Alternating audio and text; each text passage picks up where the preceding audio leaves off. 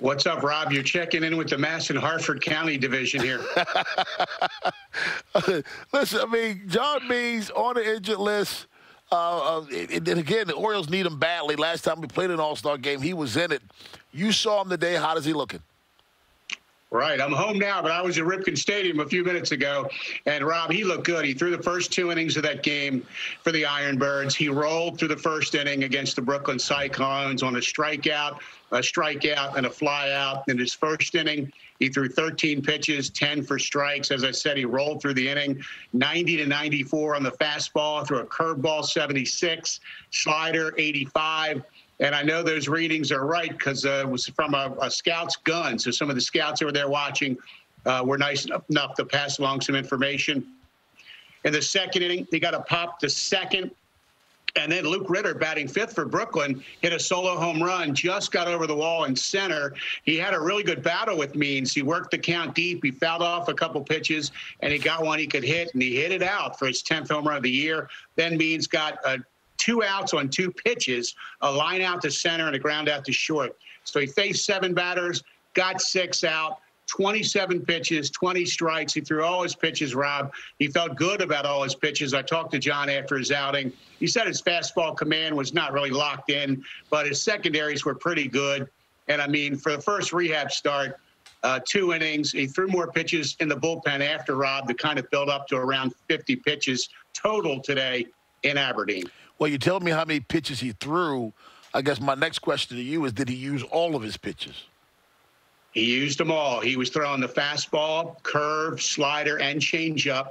He got swings and misses, I think, on 3 of those 4. He got like 7 or 8 swings and misses, Rob. So, I mean, it was a sharp outing for John Means today. I mean, I've been to a lot of these Major League Rehab outings over the years, and sometimes a pitcher goes 3 innings, gives up 4 runs, and says that he felt good, and that was what was important. But today, John Means got pretty good results, save for 1 pitch, and he felt good. That was the most important thing of all. He used all his pitches. He felt good. He had a big smile on his face after his outing. As I said, he threw more in the bullpen. And, Rob, this is the first of a couple rehab outings, which should get him back to the Orioles before too long. Okay, and that's what Oriole fans are waiting for. What is that schedule? Do you know that schedule, Steve? Yep, John passed it on. He said his next rehab outing is going to be at Bowie, probably around 5 days, give or take. And then he'll have one after Bowie in Norfolk. So he'll move up from high A, double A, triple A, 1 at each level, total 3 rehab outings. That should get him to Baltimore, Rob, sometime out of the All-Star break. He didn't have a specific date that has been circled on the calendar yet. He said that's still being formulated. He doesn't know if it'll be the first game out of the break or the 3rd, 4th, whatever. But it shouldn't be long when the second half starts that the Orioles get their ace pitcher back. Did you get the impression, Steve, that he was anxious to get back? I mean, we know the Orioles' record is not the best, but we also know these guys love playing baseball. Did you get the impression that he was kind of anxious to get back? I get the feeling he misses his teammates, Rob. I said, you know, what's it been like being away from the team? And remember, he was in Sarasota, Florida for most of this rehabbing. And he said, I was just going crazy in Florida. You know, it's a great weather there. He loves the facility, loves, you know, the guys who were there. But he misses his teammates. Right. You know, it's a helpless feeling, I think, for a player who's out injured. There's nothing you can do. You can't rush it. You got to, you know, with your pitcher, you just got to build up. So 2 innings today, 50 pitches, counting bullpen. I'll bet you by the time that 3rd outing's over, he's up to 75, 80, 85 pitches.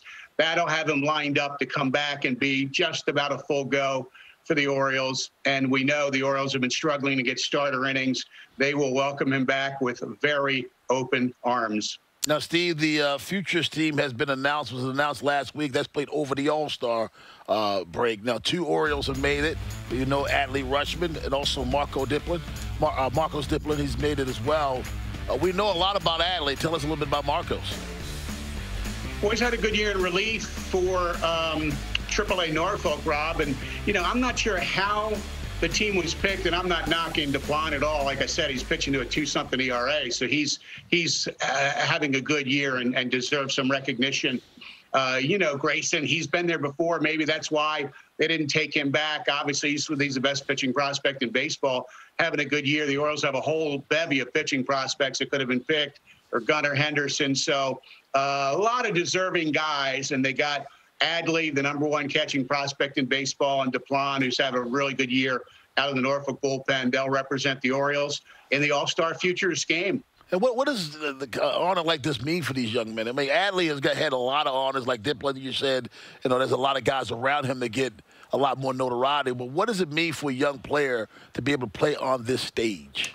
It's a great showcase. I almost wish Major League Baseball would break it away from other games. Like, it'll start at 3 o'clock a week from today, so it'll be up against other games. You know, I kind of wish it was a standalone event. If, you know, in a perfect world, if they said, Steve, what would you do with this game? You know, I'd put it in prime time or something like the All-Star game, where it's the only game in town, and let these prospects really shine and get exposure. But, I mean, Rob, over the years, some of the biggest names in Oriole prospects have been in this game. Just 2 years ago, both D.L. Hall and Grayson Rodriguez pitched in the Futures game. They both threw scoreless outings. Ryan Mountcastle played in the Futures game at Nats Park. I was there watching that. Alexander Wells pitched that day as well. So this has been a showcase over the years for some top Oriole prospects. Now, Steve, we've seen 11 major leaguers make their 11 players make their major league debut this year. Can we expect more from the Orioles? I would think so. I mean, you got to figure at some point Yusniel Diaz is going to lock it in with his bat at AAA, and the Orioles are going to want to take a look. I mean, there's a long way to go in this season, Rob, so because it hasn't happened yet doesn't mean it won't. You know, some young pitchers at AAA, Kyle Bradish, Kevin Smith pitched well last night for Norfolk. We haven't seen them yet. We briefly saw Alexander Wells, and it was pretty good for his first couple outings that he could return. So, you know, that churning of the roster with pitching, man, it's never ending. So if you're pitching well at the higher level of the farm, you might get a shot in Birdland before too long. I'm glad you said that, because that's I was going to ask you my next question. I suspect and expect for there to be more pitchers with an opportunity to come up than position players. Like, you know, some of these guys we heard about who play in the field, I don't expect them to be coming up this year too soon. Well, you know, Jahmai Jones is one that could. I mean, Major League debuts, I mean. Right, exactly. And you're right. Jones has debuted. He played a few games for the Angels last year, so he's ready for his Oriole debut at some point, and he might have a shot to make it up. And Diaz, but you're right, Rob, especially with a young prospect that's a position player, you want him to play. So if you're ready to bring him to the major leagues, you don't want him to play once a week. I mean, why not? Why do that? Just keep him in the minors where he can keep getting the reps. So that is always the question when you bring a young position player prospect. Do you have playing time for him? And if you don't have an abundance of that, sometimes they're better served just staying on the farm for the time being. No one covers minor league baseball for the Orioles like Steve Melewski. You can check him out, MASNsports.com. Steve, happy 4th of July. Do some grilling or something, man. Flip some burgers.